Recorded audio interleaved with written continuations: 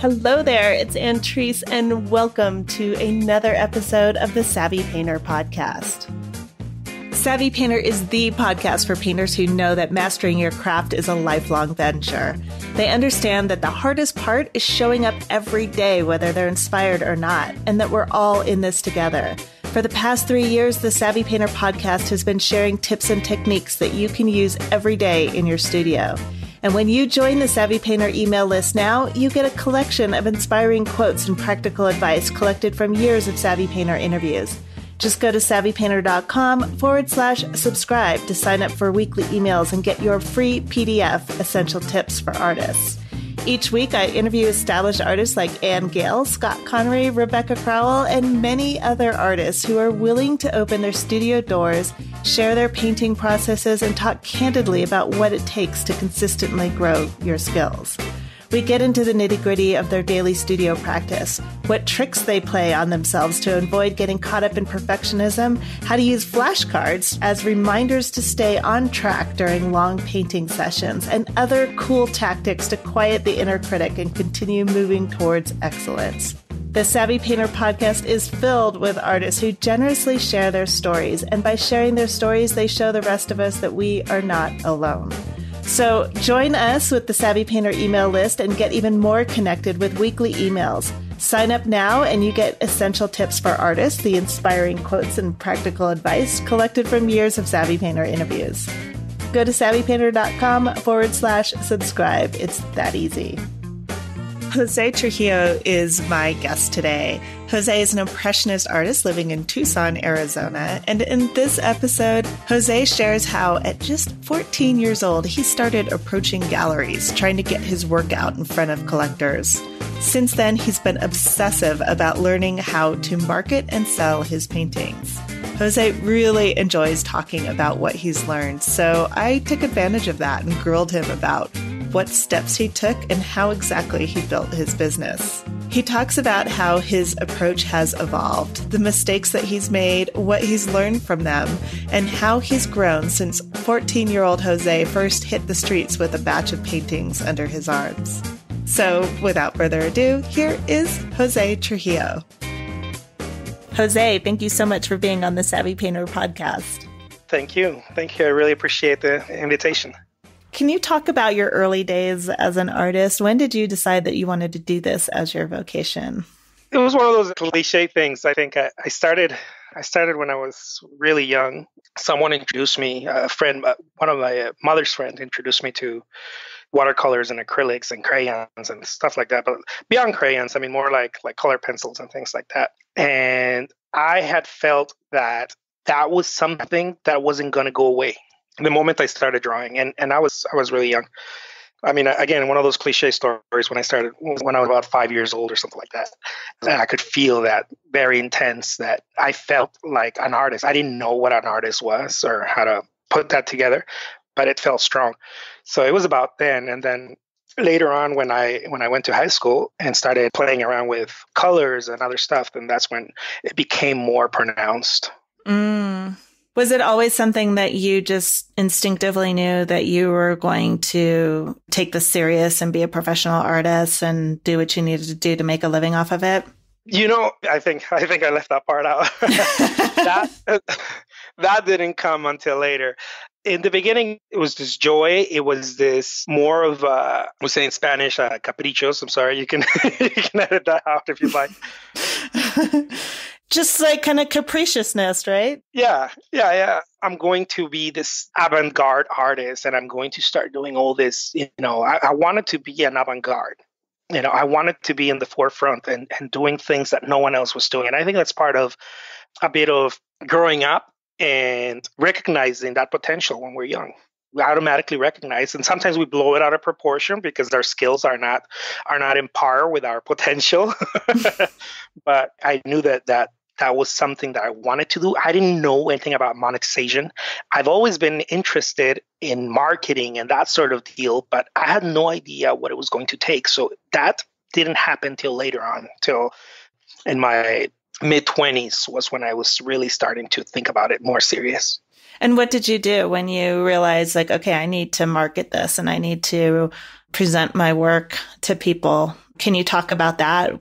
How were you feeling about that? Was it exciting? Was it scary? What was going on in your head? Absolutely. Look, I've marketed my work since I was about 14, 15 years old. I started doing it thinking that I was doing a lot, but it was about where I was. So it's very mediocre, the efforts I was doing.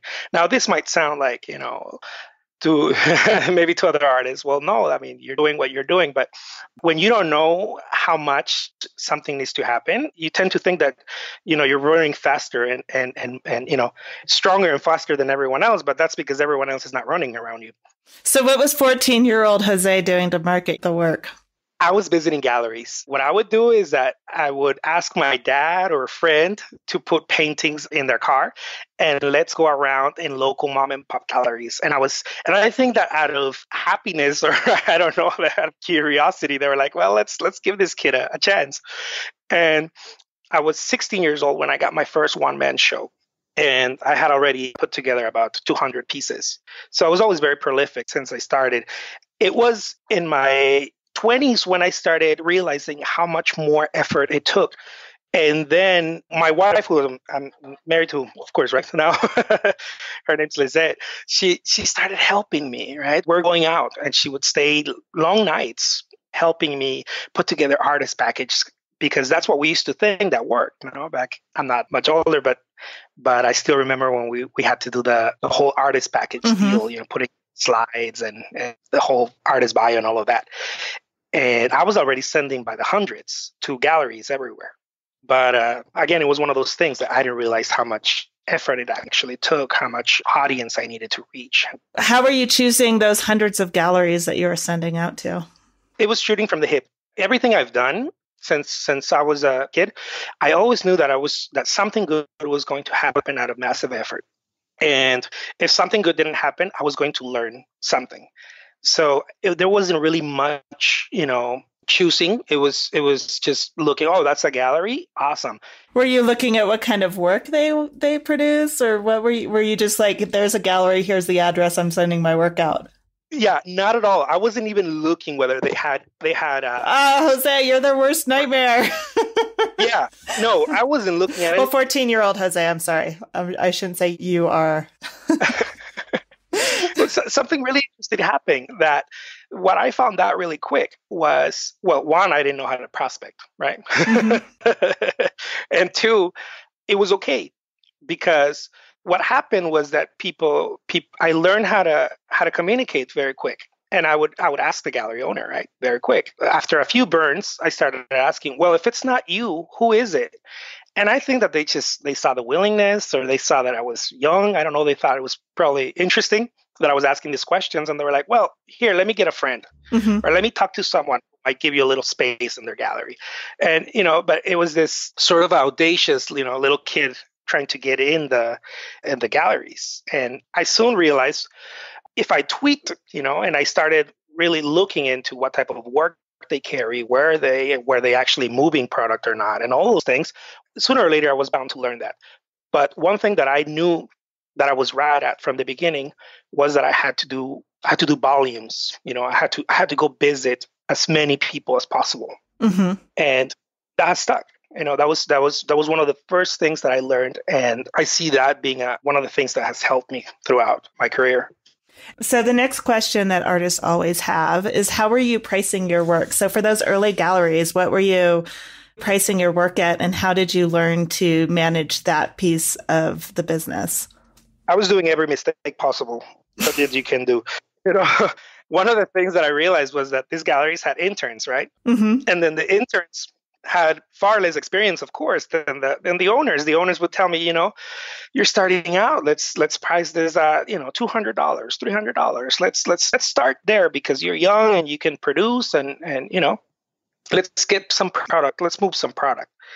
And that sounded actually very smart, but in my mind, I was thinking what just about every other artist that I knew in my circles, you got to price them high. You got to start really high. And, I don't think that price really is that, whether it's high or low, whatever it is, it's really the determining factor in an artist.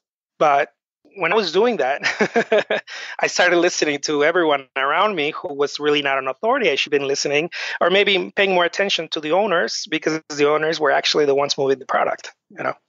So I was doing every mistake. I was getting one of my, little paintings and saying, well, this one took me 3 months to make. So this one's going to cost, I don't know, $15,000. And then this one took me, 3 hours to make. This one will cost, $100.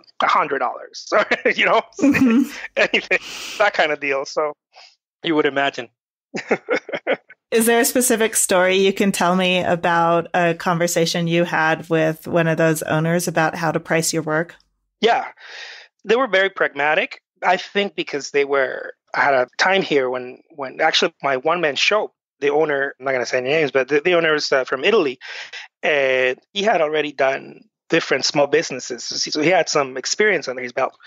And when he opened the gallery, he told me, look, Jose, I know that you want to paint this stuff. I don't want to interfere with your artistic eye or anything like that. But we're in the Southwest here. We're in Tucson, Arizona. And he would ask me, is it okay? Would it be okay that you paint some Arizona landscapes? Because we have a lot of snowbirds that come and, come here and then they like your work, but they can't identify with your work. Now, at the time I was trying to be Dali. Mm-hmm. So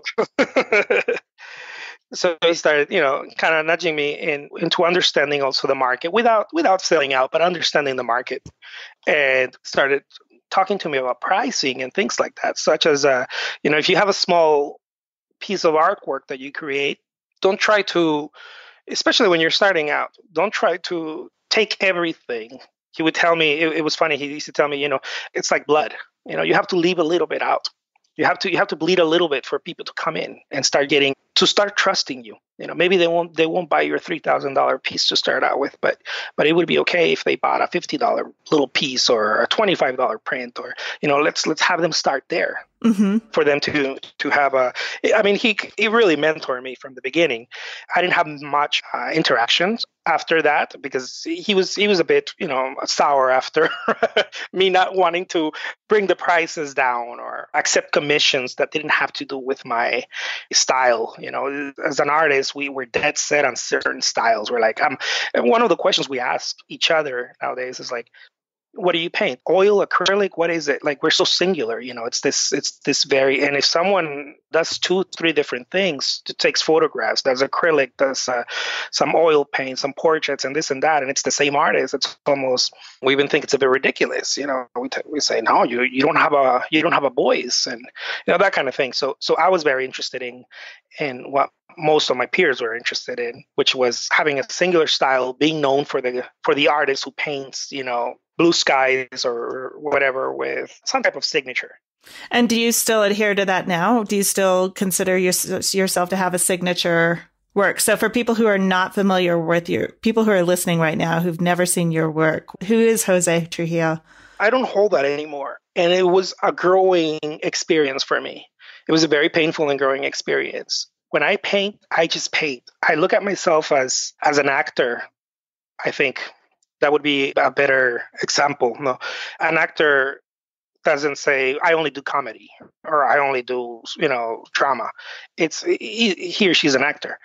And as an artist, I learned that was going to bring in more experience to my table, and also more opportunity, because as I'm trying to lift off a portrait little gig happening, I wanted to be a portrait artist, and someone would tell me, can you paint me, can you paint my ranch, a landscape or something? I'd be like, no, I'm a portrait artist. I can't do that. Big mistake when I was starting out. So Jose Trujillo is just an artist who just paints, and I think that the whole signature thing comes through experience. It's not going to come forced. So I hope I made any sense there, Andres. Yeah, you did. It's really interesting because so many artists who listen to this program are going through a lot of that right now, where they're trying to figure out who they are, what their voice is. And I do think that there is value in focusing on a specific thing for a while. So, like you have a lot of, to stick with the actor analogy, actors typically will start in a specific genre and master that and then move on to something else. Absolutely. I agree. I agree 100%. You know what? You don't want to be all over the place for the sake of it. I heard this person once say, it's a marathon, but you gotta run in sprints. You gotta conquer certain miles. And that to me applies to art style. I think that it's a huge stress that artists have, focusing over and over on voice, on style. I personally didn't feel like I understood what I was about until I painted about 10,000 pieces. Mm-hmm. I didn't understood what I was about, what my thing was. It came so natural after so much work. One of the things that we forget as artists is the word work.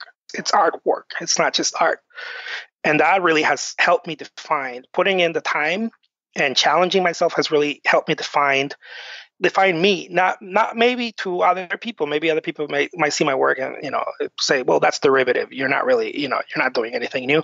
It's not necessarily about doing anything new. It's about growing as a personal, as a person, as an artist. And it's stretching those paradigms, because I think we all come with them, these certain paradigms.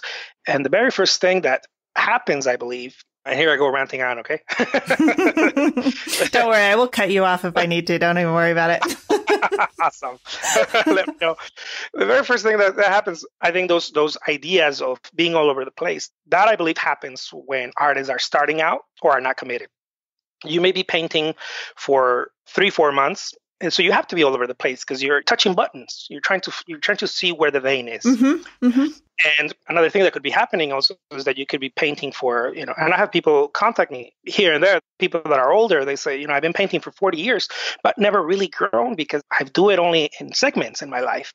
Or I only show up to the studio once a month or when I feel like it. Mm-hmm. And so that also keeps you in not focus. It keeps you all over the place. Yeah. You have to commit and do the deep work and be really kind of obsessive about what you're doing for an extended period of time. It's kind of like if somebody was learning to play a string instrument and they're picking up the banjo, they're picking up the guitar, they're learning this, they're learning that, but they never invest a significant amount of time being excellent at one thing. And once you learn that one thing, you can apply it all over the place. Once you learn the chords, once you learn the artistic notes, then you can apply those to anything you do, but you have to get obsessive and you have to do it over an extended period of time. And an extended period of time is years and decades. It's not when I feel like it on the weekend.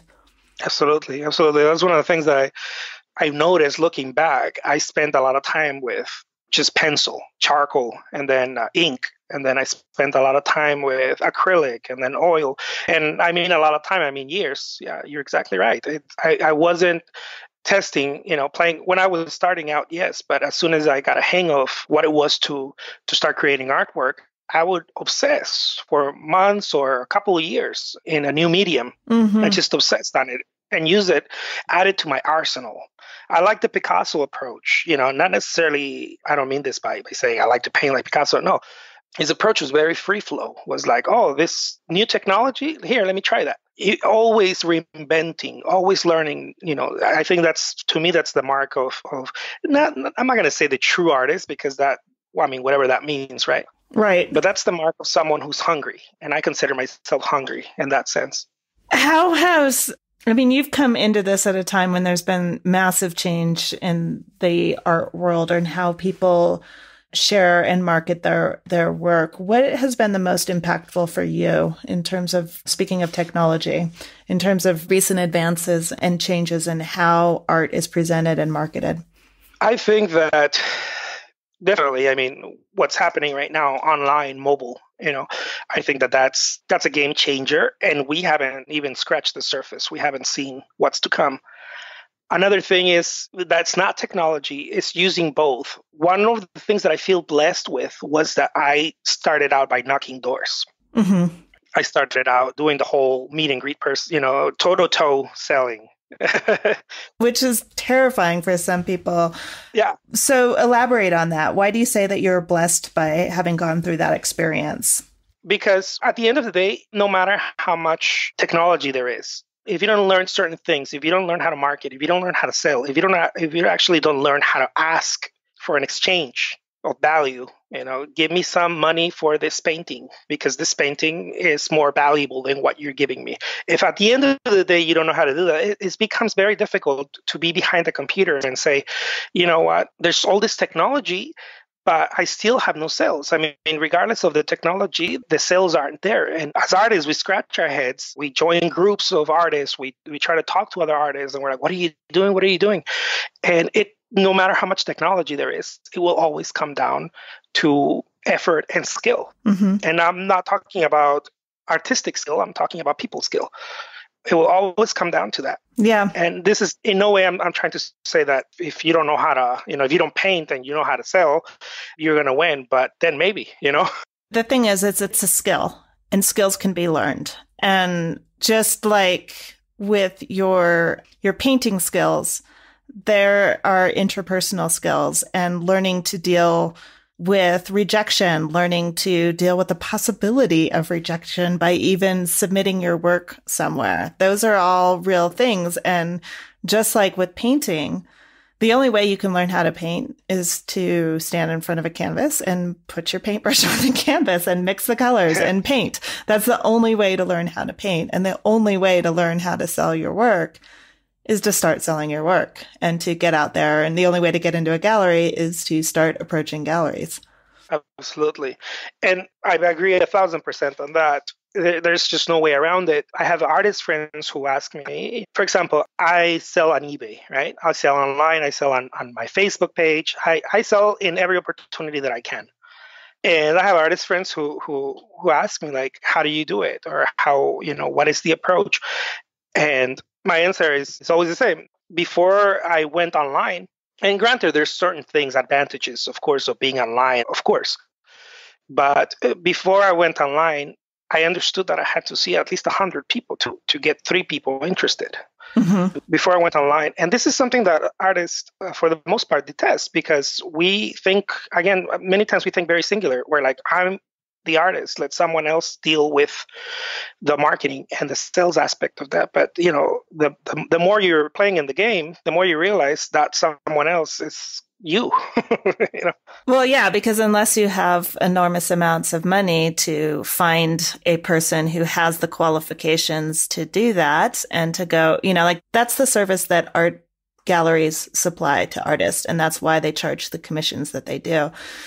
So I think sometimes we want the best of both worlds. We want somebody who's going to work for us in that regard and not charge an enormous commission and, and come knock on our door and find us and come in on a white horse and save us. And that sounds really kind of insulting, I think, in some ways, but it's a very blunt way of putting it, whether we're honest about it or not. I think a lot of us wish that would happen. and sort of like use that as an excuse to not work because, if you're truly talented and if you're truly a good artist, then, the work will sell itself. And I don't know anybody whose work sells itself. Do you know anybody that way? No, I haven't met that person yet. I don't know if that I call artist agents is one of the things that we used to talk about when I was younger amongst artist groups. We used to act bohemian, sit at the cafes and drink our little coffees and kind of like the whole 90s thing, right? And we used to talk about where are these artist agents? Where are the art buyers and another word, art collectors? And the more I've been playing the game, the more I realize these are all mythical creatures. For all I know, an art collector is my next door neighbor who needs something over their sofa, as blunt as that sounds. And maybe they start there. And maybe the next step is learning a little bit about the artist. And then maybe that's where the curiosity starts. And before you know it, they have some disposable income and they become ardent collectors of your work. So this whole thing about looking for that art collector who's already collecting and who's, a diehard collector, and the art agent who's, we picture these people like Men in Black who are, cruising in yachts and we're artists. It's not sports. Like, we're not playing football or basketball. We're not blessed like those guys. We have a different challenge.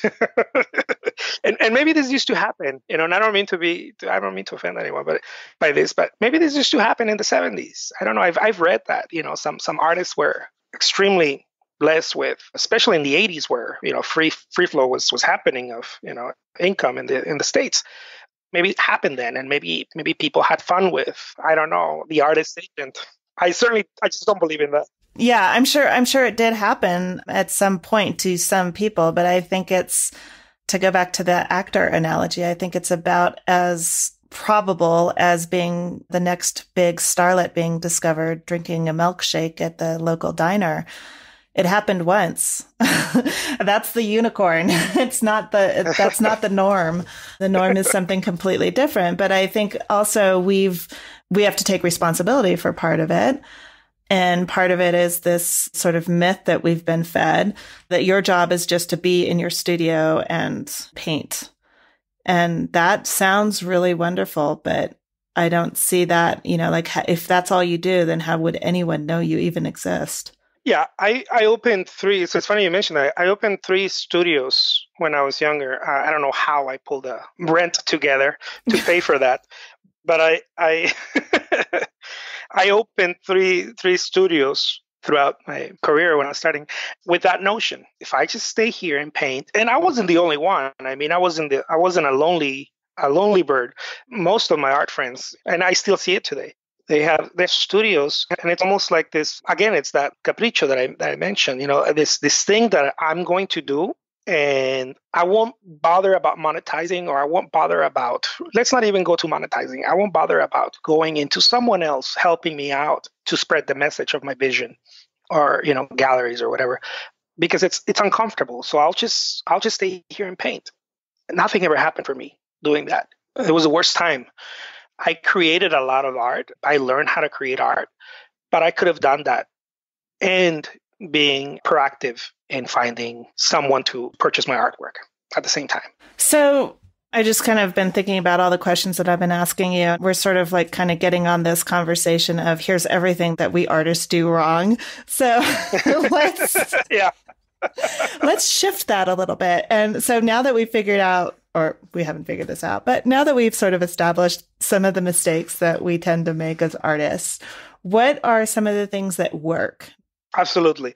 I think that's a great question. And what a great way to follow it up, because first we have to figure out what we're doing wrong sometimes in order to get to a better place. Right. Quantity. When I started learning about effort in quantity, I know it sounds abstract, but I'm going to go into it. For example, you have about 50 works that you've worked on, let's, for the sake of the number. What you need to do as an artist, I believe, is figure out one of the channels that exist. There's many channels. There's Instagram, there's galleries, whatever takes you, the straight line, whatever takes you faster to wherever you want to go. Maybe you don't want to monetize yet for whatever reason. You want to show your work. Instagram, everyone's on Instagram. You have to be able to know how to play the game and do more than what you're used to. I believe strongly on quantity. Here's another thing. You want to visit as many galleries as possible. One of the things that I used to do was, see, this is one of the things, this is why I'm kind of dancing with it. When we start knowing things, we start cherry picking, and this is something that doesn't help. So we need to remove that and then start just doing things. No matter if it's the right thing or the wrong thing, it's still the right thing. It's moving you forward. So one of the things that I believe works is just putting yourself out as much as possible. If you have 50 works and you have 2 weeks off at work or whatever, and you put away a couple of, I don't know, $100, a couple of $1,000, whatever, visit as many galleries as you can in your state. Mm-hmm. And it will come down to how many people you reach. When you say you have to know the game being played around you, I love this question. What is the game, Jose? What do you see the game as? The game is understanding the platform that you're in. You have to be able to understand the platform, I think. Whatever that is, wherever you're trying to do. For example, if I wanted to do a podcast, I don't know anything about podcasts, but I would have to understand what time are listeners there and not get caught up in those mechanics, but understand the game. How is the game played? How do I get an audience? Where do I go? And how long does my podcast have to be? How often do I have to put out a podcast? Who do I talk to? How do I find collaboration? You have to understand. That's what I mean by the game. And if you're in a platform where you're selling, for example, on eBay or Etsy or Saatchi Art or any of those platforms, you have to be able to understand what people go there What are the price points they're buying? How often are they showing up? What time are most people showing? What time are they buying? And you have to understand the audience, and you have to understand, you have to understand about everything about it without getting caught up in analysis paralysis. And now this is a subtle game, I think. I think this is a delicate dance, I like to call it. Mm-hmm. You have to understand everything without paralyzing. So it's learning and moving at the same time. Mm-hmm. Mm-hmm. Yeah, and the analysis paralysis is a big deal, even if artists aren't even aware of what that means. But when you start to fixate on one small cog in the wheel, and there's this thing called this kind of psychological event that happens when we focus on something. And what happens is whatever you're focused on becomes the most important thing. And so if you're just focused on this little tiny cog in the big wheel, then all of a sudden that little tiny cog becomes the most important thing, kind of at the exclusion of everything else. So if you're researching Instagram, for example, and somebody says like, oh, you need to find out what time people are on Instagram. And all of a sudden you're spending 3 weeks trying to figure that out. Exactly. You're in analysis paralysis. It's important, but it's not 3 weeks important. Absolutely. That's the thing. It's removing those things. See, as I'm growing in my career or small business as an artist, the more time goes by, the more I realize that it really has to do with removing certain blocks. We have all these blocks, all these parameters, all these things that you can only operate in these places. And I don't know if it was put in by society itself or misunderstanding of the market or whatever it was. Who knows? I don't know. But what I do know is that I'm not the only one. No. And I've noticed that, and the more I realize is, look, you have to figure out what works for you. It can't be like everyone else, but at the same time, you can't fix it on trying to be the most unique artist because your time will go by. And I think that it's one of those delicate dances that, yes, I want to learn Facebook. I want to learn eBay. I want to learn Etsy. I want to learn, all these things. I want to learn Twitter. But at the same time, you have to keep moving, keep that ball rolling. I love it. Interesting. So keeping in that line of what works and what doesn't, what have been some of the more, and again, I want to preface this, the danger in asking questions like this is I don't want people, I'm talking to you who's listening right now, you, to take out a pencil and write this down and be like, okay, this is how it's done. This is how Jose has done it. And you're going to find the way that's comfortable for you. And you're going to experiment just like you do with your painting. And you're going to find the different ways of getting your work out and talking about your work and marketing your work in the way that's right for you. So I'm off my soapbox now. There's my preface. Jose, here's your question. What techniques, if you want to call it marketing techniques, what techniques of getting your work out has worked the best for you? People reach. I know it sounds obvious, but it always has come down to that. I just couldn't recognize it. It's people reach. You have to reach audiences. One of the things that I did from the beginning that I didn't realize that I was doing was that I was reaching audiences. I would talk to interior designers. This is one of the things, right? Mm-hmm. I would talk to interior designers who had already an audience. People that not necessarily that were starting out, but people who already had an audience. I would reach people that had nothing to do with maybe with art and were doing caterings or parties or this or that, and they had an audience already. Building an audience from scratch is one of the things that a lot of people try to do today, and it's very noble and fair. But riding the wave with someone else's audience is a much smarter game. And that's one of the things that I've learned and that I've realized that I've done over and over. My technique is look where the people are. Where are people hanging out? Mm-hmm. And go with your message. And one of the things that, to add on to that, well, this is how I've done it, okay? I can't say don't do it because it might work for you. All of a sudden you hit the jackpot and and here I am saying, don't do that. I did exactly the opposite of what Jose said, so. Yeah, I wouldn't lead with the work. You would not? No, I would not lead with my work. Everybody's doing that. This is counterintuitive. I would not lead with, look at my work. I feel like everybody's doing that and it gets lost. It's like, it's another product in the shuffle. I would lead with service. This is one of the things that I've done over and over. What can I do for you? If I see that you have a gallery, for example, this is one of the things that I've done with galleries. I see that someone has a gallery and I'm interested in trying to show my work. Instead of saying, please pick me, how about if you have, I don't know, 10,000 followers on Facebook, and start talking about that. Start talking about, look, this is one of the reasons not only my work is great and blah, blah, blah, what everybody else says, but also I have 10,000 followers on Facebook, or I have a podcast, or I have a YouTube channel where I get, a lot of views and people talk about me and whatnot. And maybe you are not monetizing yet, but you have a group of people that are following you somewhere. Maybe your church friends or this or that, I don't know, whatever audience it is. That will ring a bell to any gallery owner, any smart gallery owner, and be like, oh, okay, yeah, sure, let's talk about this. Because that way you're not necessarily you're not pitching the same thing that everyone else is pitching. You're pitching something that will benefit them primarily.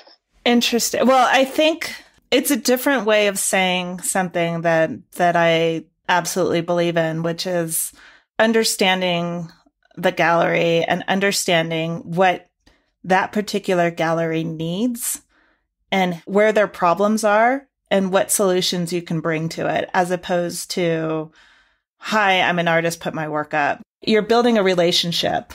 And if you want to build a relationship with somebody, then you need to take the time to get to know them and to listen to them and to listen to what it is that that particular gallery is struggling with. And then think about, okay, how can I help you? It's basically, how can I help you help me? Absolutely. Yeah. You wouldn't want to go and talk about some sort of value that they have no interest in. Right. It has to be a value that they're interested in, somewhere where they may be lacking or somewhere where they need help. Absolutely agree. It has to be some sort of service, some sort of, comes down to value, I think. The exchange of value. This is one of the very first things that I started learning from marketers. A lot of the marketing business savvy aspect of being an artist, I did not learn it from any artist. I learned it from other industries. And I remember listening to this famous marketer. His name is Dan Kennedy. Mm-hmm. He's got all those books out there and whatnot. In those circles, I guess he's famous. He mentioned something very interesting. He said, you want to make sure that you go from being an unwanted pest to a welcome guest. And you have to figure out what that button is. And I agree absolutely with you. You have to find out what it is that they consider valuable, so that you can approach honestly, right? You can in with honesty. You don't want to, of course, right. do something that.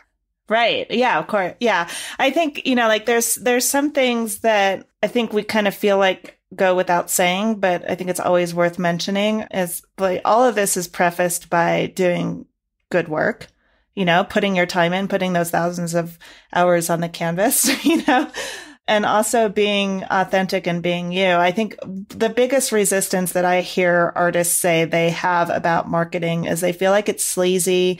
They feel like they have to be somebody else. And the truth is, like, if you try to be somebody else, you're going to end up being sleazy and it's not going to work. And it's just a waste of your time. So the thing that you want to do is actually the thing that you should do, which is authentically share your work, sell your work, and get it out there in a way that's true for you. And there will be crossover and there will be similarities between you and other artists, but everybody's going to do it their own way. And some people are going to be really comfortable doing it this way and not so comfortable doing it another way. And there's nothing wrong with that. You find the way, like you were sort of alluding to this, Jose, when you were saying that, it's worth it to find the venue, whether that's a gallery, whether that's eBay, whether that's Etsy, whether that's Instagram or Facebook, and then really dive into that. So I don't think any one of those is inherently better than the other one. It's the one that you enjoy using and you get behind, and the way that it works fits your personality. And that's the one that you should sort of fixate on and learn and really pursue. And then you can expand from there. Absolutely. I would add on to that, to try them all. Try as many as you can. Yeah. You start touching those buttons until something clicks, because you want the audience to click with you. For example, one of the things that's working for me right now, it's Instagram stories. Mm-hmm. Not only it's fairly new, people are using it, but I find it, every time I do a little painting demo, a little crowd gathers, a little crowd, whether it's 50, 100 people, whatever that is. I'm not very proficient in Instagram yet, but I found that I click with them, they click with me, and I can see that more than likely growing into something really nice in the near future. Yeah, yeah. And everybody starts somewhere on everything. And I think we intellectually know that, but we sometimes forget it. That when you start any of these things that we've talked about, it's going to be awkward and weird. And you try it out and you see if it fits. And if it doesn't fit, then you try something else on and you set it aside. But you sort of have to go through that awkward teenager phase in anything that you do. So, like that's a part of it. That's the piece that you have to push through and build up your confidence by having little tiny successes, one right after the other. It's a domino effect. If anybody's on my email list, then you know what I'm talking about. But these little incremental changes that we make will eventually just knock down a whole row of dominoes and get you to where you want to be. But it's these tiny little steps that we have to take first. And it's being awkward and uncomfortable and not quite sure what you're doing until you eventually learn the skills that you need. Yeah, absolutely. One of the things that it's worth mentioning is to create consistency and persistence. Once you start clicking with something, please do yourself a favor. Do not move from there. If people start clicking with you on YouTube, don't go try something else right away. Watch it grow. Foster it, watch it grow. Like you want to make, one of the things that I've realized that was more important for me, and I know that this doesn't fly well with a lot of artists when I say this, but one of the skills, if I would say the most important skill that I've learned, wasn't to create artwork. That came natural. Anyone can do that. It's a skill. The most difficult skill and the most important that I've developed is to have consistency, is to be able to show up every day and say, I'm working on this again. Mm-hmm. And I'm chiseling this again. I don't like doing this video sometimes, this YouTube videos or whatever I'm doing, but I'm going to do it again. I'm going to do it again. And I'm going to do it again till it starts molding and starts giving fruit. Mm-hmm. Mm-hmm. It's obvious, but many times, because we've been taught that creating art is very much an emotional approach, is another thing, the muse, no? When the muse shows up, when I feel inspired, and that's not going to cut it. And I don't think to go to the next level, whatever that is for you, whether it's creating a collection of art, going to galleries, monetizing, whatever it is, it's going to require a whole other side of you that needs to show up daily or a set schedule. Yep. A lot of people resist that because they feel like a set schedule is somehow impinges on their creativity. And what I found, at least, I am very strict with my schedule. I'm sure it pisses some people off, but for example, I only do interviews on Mondays. That's it. Mm-hmm. And that's to protect my own painting time. And there's, I only do phone calls in the afternoon, and that's to protect my painting time and my other work. And being that strict on it gives me a lot of freedom and the ability to focus and create when I need to. If I don't have a schedule like that and I'm trying to do everything at the same time, and I've got like 20 minutes to paint in between these 3 phone calls and a podcast interview and a promotion schedule and this and that doesn't give me the time to do the deep work that I need to. So being super, super strict like that on my schedule means that I've got 4 or 5 hours of block time where I am just in my mode and I'm in absolute heaven. And that's what you were just talking about, that consistency. That's how you get the consistency, is being really strict everywhere else so that you have that freedom. Yeah. And to add a little bit to that, I don't know if you agree with this, Andres, or not, but I believe that the schedule thing, the whole consistency, the whole persistence of it will not come without commitment. The very first thing we need to do is commit. And I know it sounds kind of militant. It sounds, it doesn't sound artsy. No, we don't. Artists, we're not known for liking rules. You have to, I'm sort of a convert on that. I think that what we've been taught and what we talk about as artists, and I know I've been guilty so many times of this, is we're looking for ways to become creative. How can I be more creative? How can I have creativity? And really I found, and I didn't come up with this statement. I've learned it from a mentor, but it's really creativity follows commitment. And, it's well expressed by Picasso. I want, yes, I believe in inspiration, but it has to find you working. Mm-hmm. And the commitment to show up, I think it's really if you want to learn something, I think it's really that, like, I don't even think it's a learning thing. It's not, it's this thing, this desire, this obsession. How much are you willing to commit to that? Mm-hmm. And I think everything else follows. You know what the next step is. If you're committed, you will know what the next step is. You will not. I mean, it's great to read to books, to listen to YouTubes, to this great podcast, and of course it is. But without the commitment, it's just, I don't know. It's not going to be effective. Mm-hmm. Mm-hmm. Yeah, I found that very true. Also, I mean, when I started this podcast, I did it whenever I could, and it was a disaster. That schedule was an absolute disaster. The minute that I got committed to it and I was going to make it work and make it, I don't know how to do. Yeah, it was, there's no other word for it. Then I was just like, I think for a while I was just doing it because it was fun.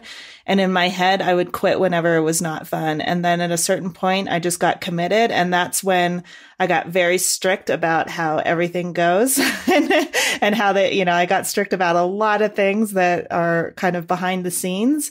And once I did that, it became like 100 times easier. I used to stress out so much about getting the podcast out every week. And now I almost do it without thinking. It's part of my routine. It's part of my schedule.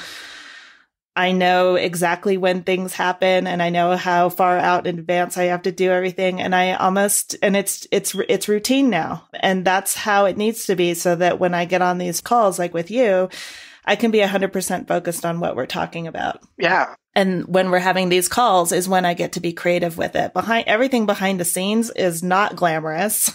It's very routine and it's very almost mechanical, but that's the only way to get it done. Absolutely. And I think it's the same thing with painting and, like all the housework and the housekeeping and the things that we kick and scream and fight and don't like to do. Once you regulate that and make it a system and part of your routine, as opposed to this thing when you have time or when everything's crashing down, you suddenly decide now's the time I need to organize my business. It's so much easier if you just make it a routine. Yeah. I mean, and all sorts of, I feel like you can only move forward by measuring. I think that, and I'm not talking about like how much return I'm going to get on my investment of effort, but by measuring progress, it makes us happy. It gives us more enthusiasm. Like, oh yeah, I talked to 5 people, about my artwork. I talked to 2 galleries, and you start measuring those things, and they're wins. Yes, and it adds fuel to the commitment because it gives you reason to show up. Well, yesterday I followed my schedule. These are 2 things that I do, and I don't know, it might help an artist or 2 out there. Mm-hmm. But the very first thing I do in the morning is I write my goals. Mm-hmm. And then I get my to-do list going. And the to-do list, I write it the night before. But I get it going. It's like, I call it the long term and the short term. What do I need to do today that will get me to the long term? Mm-hmm. And this has really helped me. It's totally not artistic, but it gives me the time to become artistic. It prepares the ground to actually be artistic. It's a great habit and something I do as well. So that's why I'm sitting here just kind of like trying not to laugh. I think that's a great idea, Jose. I think you should do that every single day. Yeah. I mean, it's a game changer. Isn't it? It is, yeah. It changes everything. It changes, it primes the mood. It primes because you're thinking about your goals. And right before I go to sleep, I write my goals again. What are my long-term goals? And it keeps me, even when I have a bad day, I go and I write them to remind myself again, okay, I know I'm having a bad day, but let me remind myself where I'm going. Uh-huh. Let me redirect myself. Where am I going again? And this has nothing to do maybe with art, but I'm sure that in yours also, Andres, it's got everything. Yeah, I think it's part of life. So I think that I used to sort of compartmentalize things and say like, okay, here's my art life and here's everything else life. And it would be really frustrating when my quote unquote other life interfered with my art life or vice versa. And it was just, I would say things like, oh, well, I was on this really great roll with my art and then life happened and then this happened. And the truth is life is happening every single day. So those goals and everything that we just talked about, that's part of keeping yourself focused and giving yourself the clarity of knowing what your priorities are and what's important to you and how you get that done. I don't do the goal thing at night. Like you just said, that's a really good addition to it. At night, I'm just a wreck. So yeah, I have zero brain cells working after about 8:30 or 9 o'clock at night. But another thing that I do with that in the morning, one of my habits is writing down 3 things that I'm grateful for and why I'm grateful for it. Oh, I love that. That is also a big game changer.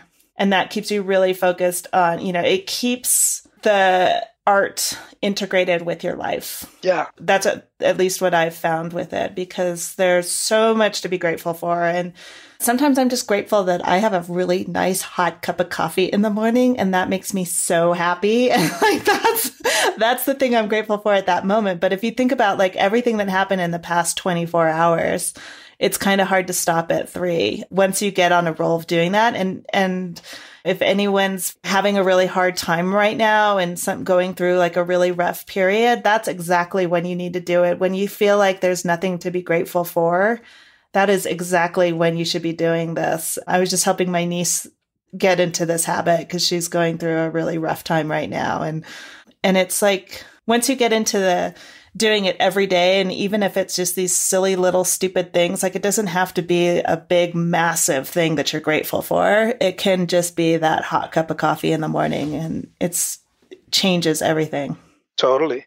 Because it keeps you not only focused on what you want, like the goals keep you focused on what you want, where you're going, but it also brings you back. It kind of grounds you to what you have already, where you're standing. And that's, an attitude of gratitude. Must I say anything about it? That hasn't been said already. Without that, what else is there? You can't even move forward if you don't accept where you're at. Right. Absolutely. I love that. Well, Jose, this has been a really great conversation. And I know I find it really funny when I'm talking to somebody and you're telling me your habits and I'm like, yep, I do that too. That's amazing. Like, there's not a lot of people who do it, even though it's something that really has a profound impact. Absolutely. So I want to close this out by asking you, we talked a lot about your habits, that have really contributed to where you are. But one thing I'm really curious about is, because we've been talking a lot about the business side, right? And getting into all of our habits and routines and the real like technical systems part of it. But what are the things that keep you completely fascinated when you're in the studio or you're outside painting? What is the one thing, if you can articulate like just one thing that really gets you excited and makes you go like, oh my God, I have to get outside and paint, or I have to get into my studio and paint? Yeah, it's a great question. I have taken an approach. I paint about anywhere between 12 and 14 hours a day, whether I'm painting or I'm creating something in my studio. What? Yeah. So I may be drawing, I may be painting, but I'm working on some sort of art. And one of the approaches that I take is, because I've created artwork so much all the time, I'm always doing this, I've taken a very Zen approach to it. And the thing that makes me fills me with enthusiasm is the practice of just observation. When I started learning that artists, especially, like our big master painters or whatever from history, they were master observers. Like they would just sit and watch something and kind of let the mind rest. That really fuels me. Just looking at clouds, I don't look at stuff and I'm like, I gotta pay. I think I already kind of went through that phase. As most artists, we go through phases. I think that I kind of burned that phase already, where I'm like, I have to paint. I have this burning desire. Now it's just such a part of my daily routine that I like to practice painting without thinking. And that to me is really rewarding. It's really, or just sitting and looking at something and not painting it, just looking at it and just absorbing it. Whether it be, I don't know. I know it sounds a bit hippie, but You know, just looking at something, anything, looking at a bird and looking how fast they move. Like this, they have this thing that they move so fast. I love looking at birds. Or just plants, how the wind just kind of hits them a little bit and they do their thing. And I'm not thinking about colors or anything like that anymore. I used to think a lot about that. I'm not saying that I've overcome that or whatever. I just, I'm not in that phase right now. Mm-hmm. I just love observing, just looking at something and not thinking about it. Just, just looking at it. Right. For whatever it is. I love that. Very cool. I hope that made any sense. It did. I think it reminds me of when you're painting and you're trying not to name what you're painting and you're just looking at shapes and colors and just observing them. I think it is an extremely important part of the artist's life is to go through that, just looking and observing and watching without any judgment, just seeing what the impulse of your eye sees. Difficult to describe. I think you did it better than I did. I don't know about that. But yeah, just absorbing. One of the things that I've learned is that as artists, we're sponges. Mm-hmm. And we got to be mindful where we are, what we're doing, who we're hanging out with, what stuff we're watching on TV, what are we listening on the radio. As artists, I feel like our space, we need to, whatever. I mean, I'm not talking about any sort of spiritual or religious practice, whatever. No, just life in general. We got to stay focused on, or at least keep a bit vigilant on what our surroundings are. Because as artists, we don't just absorb through our eyes or our senses, but there's absolutely more happening that I don't know. I mean, I don't know for sure, but it feels that way. It feels like there's so much we're absorbing. Yeah, because we spend so much time observing, and thinking and noticing that. Yeah. That makes a lot of sense. Yeah. Jose, thank you so much for your time and for this conversation. It was a lot of fun and you gave a lot of really great information. Thank you so much. I'm so glad. I hope that someone out there, that's one of the things that I talk to my wife about it. I wish someone would start spilling the beans on what it is to be an artist and how it works for them and not just talk surface. Thank you so much to Jose Trujillo for sharing so much of what he's learned over the years, selling his artwork and learning about all the marketing tactics. That was a great conversation, and I really appreciate his candor. Go to savvypainter.com and click on the podcast tab. You'll find show notes for this episode, and you'll see examples of Jose's work there, and you'll get links of how to connect with him, plus all of the resources that we talked about in this episode. I'd like to congratulate Julie Beck for taking first place in the Savvy Art Competition for her painting Red Hand, Green Thumb. Savvy Painter, Gamblin Artist Colors, and Trakell Art Supplies teamed up to do our first online competition. Julie will receive $500 in merchandise from both Gamblin and Trakell, plus a cash prize. And you'll get to hear all about it from Julie herself when I interview her for this podcast. I am so excited to talk with her. So look for that episode towards the end of the year. Also, congratulations goes out to Susie Kefting-Kuhn for taking second place for her painting, I Have My Eye on You. And Randall David Tipton's Cascade Head Spring won third place. Congratulations to both of you. And last but not least, honorable mention goes to Brian DiNicola, Christian Fagerlund, and Hannah Mogbal. Congratulations, everyone, and thank you to all who entered, and a huge, huge thank you to Judge Carol Marine for going through the hundreds of amazing entries. If you want to see the paintings that were accepted into the show, just go to the show notes for this episode. There'll be a link to the online gallery. One more thing I want to let you know. This year, you can expect a lot more workshops from Savvy Painter. If you are an artist who struggles with getting painting time in or feels like you're always busy but never really moving forward with your art, then my workshops just might interest you. Past workshops include Mindset Mastery, a 5-week online workshop to help you get past the roadblocks that keep you from painting. In it, we tackle the inner critic, fears of artists, and setting yourself up for a successful creative day. The workshop, How to Develop a Relationship with the Right Gallery, helped several artists find the right gallery and show their work.